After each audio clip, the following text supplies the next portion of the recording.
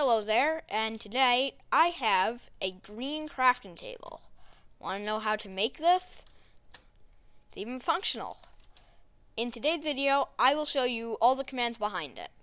So, to make this, I'm going to put in a lime dye and a crafting table, and I click that, and now I have my green crafting table. So I can place that down, and it works just like a normal crafting table, and when I break it, it drops it. And you'll see it looks just like a normal item in my hand. If you compare with this crafting table, it just looks the same. Only difference is it's green. And so now I'm going to get into the resource pack and data pack. So right here I have the resource pack, and in here if we go to, we have models and textures. So in the textures we'll see the green crafting table, and in here is the 4 textures for it. Then in the models folder, you'll see there's a blue block named for me and item. So in the item one, there's an armor stand, and it's here's where it's selecting the custom model data. If it's a custom model data of 1, it'll look for the model in blue block / green crafting table. So let's go to there. So here is a simple model made using Blockbench, which I will teach you how to use in another tutorial. And here are all the textures. So it's pretty simple. And so that's actually it for the resource pack side of things. So I'm going to close out of that. And now I have the data packs. So here's customblocks.zip and data. So if I go into the blocks one and recipes, you'll see there's a green crafting table recipe, which is 1 lime dye and 1 crafting table, which then gives you a knowledge book.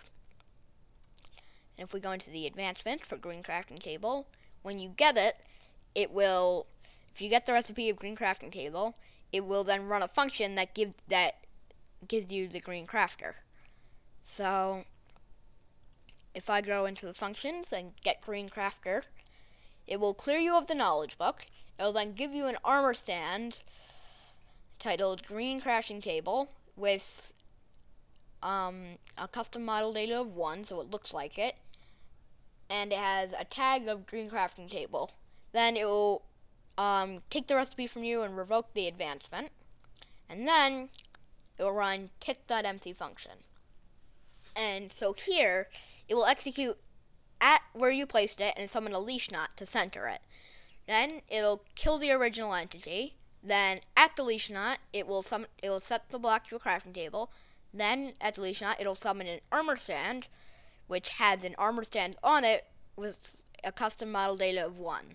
This is how it will show the block.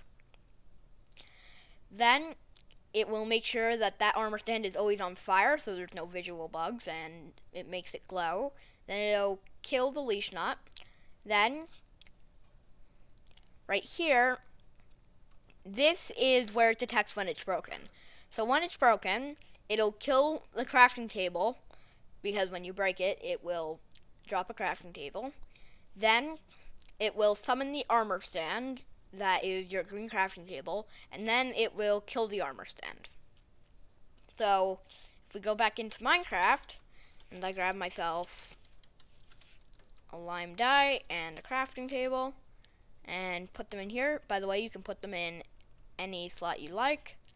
Then I get my green crafting table, and I put it down. You might see like a little thing right when I put it down. A little thing happens. That is all the commands running. And when I break it, it drops the crafting table. And so you can also stack these, but it is a little buggy where that will happen. So these aren't really meant to be building blocks. I'm going to work on fixing that for the future. And that's how this works. So in the next video, I'll code a new block with you guys, and goodbye.